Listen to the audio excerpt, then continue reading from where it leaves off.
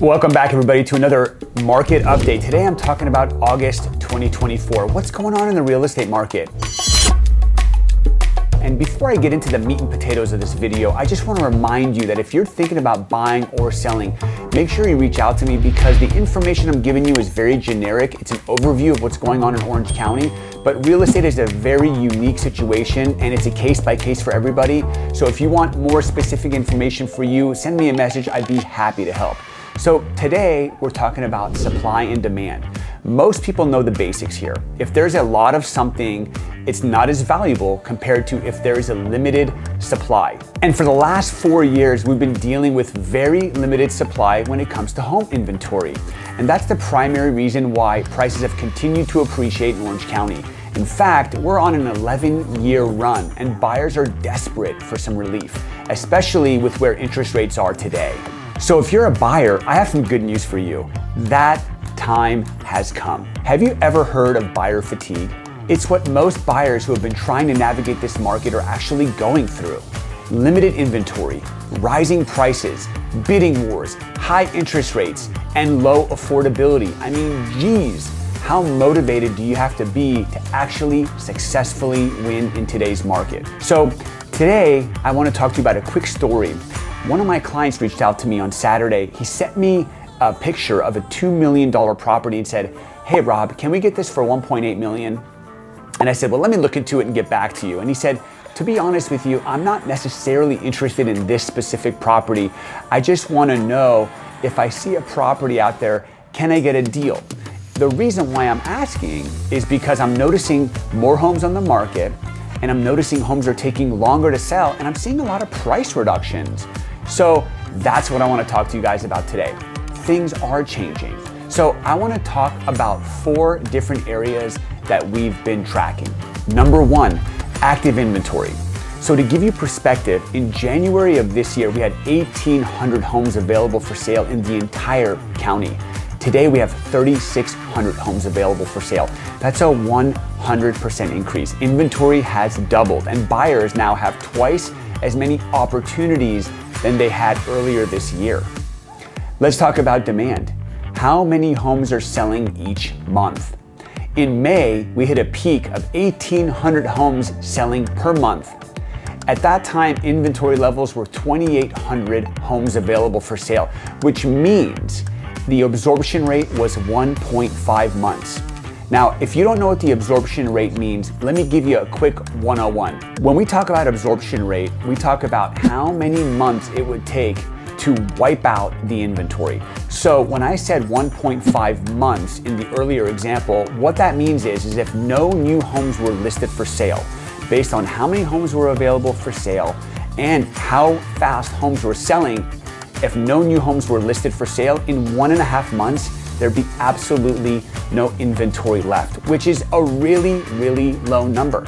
Today, we have 3,600 homes available for sale in the entire county, and 1,500 homes are selling per month currently, which means we have an absorption rate of 2.4 months. We have an extra full month of inventory, which means things are slowing.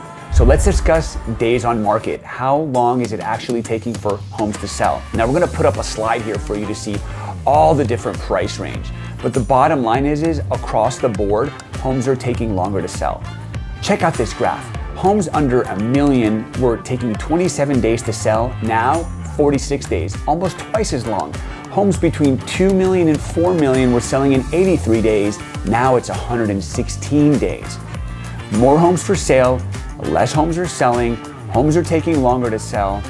I don't know, but maybe we are shifting towards more of a buyer's market as we go into the holidays. The last area I want to talk about is interest rates.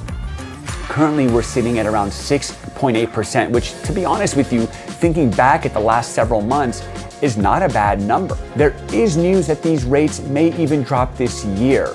So what does that really mean? Well, look, if the rates drop, it's going to increase demand because buyers are sitting on the fence waiting for prices to become more, homes to become more affordable in general. So when the rates fall 1%, affordability grows by 10%. But what do you think is going to happen if you wait for rates to fall? Well, you're going to have a lot of competition versus possibly buying now and then refinancing when the rates do fall. So what do you do if you're a seller or if you're a buyer? I'm talking to the sellers right now. You may be watching this going, oh my gosh, I've missed the mark. It's a buyer's market. I can't get the best price for my home. And that's not what I'm saying. We're definitely seeing a shift towards more of a buyer's market, but we are still in a slight seller's market. So if you're thinking about selling, there's two things I want you to focus on above and beyond hiring a great agent.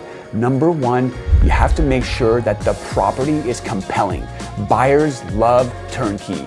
Buyers love move-in ready. Buyers love having a high emotional connection when they walk into a property. So you have to make sure that if you're gonna list your home on the open market, that you do some work in terms of home preparation, unless you're one of the very few people that have a home that is already looking like a model home.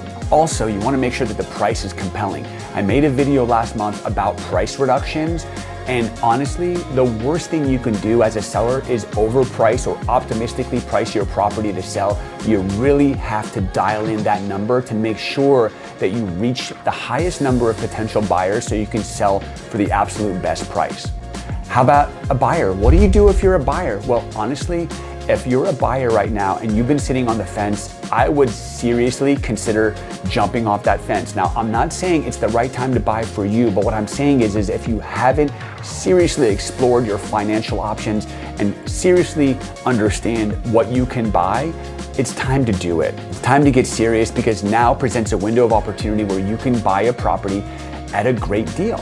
And if you buy now, even though the rates are a little bit higher, if the rates do fall later this year, rather than becoming a buyer then and having to go against all these other buyers that are trying to compete against you, all you have to do is refinance. And look, if the rates don't fall, then, as long as you can afford your monthly payment, you'd be waiting for something that was never gonna come anyway. So the bottom line here, guys, is good news for buyers and still great market for sellers with the right strategy. Thank you so much for watching. If you have any questions or comments, please leave them in the comments below or send me a message. And don't forget to like, comment, share, and subscribe to this channel. It's a free, easy way to support me, to show YouTube that what I'm putting out is actually information that you guys like. Thanks so much, and I'll see you guys next time.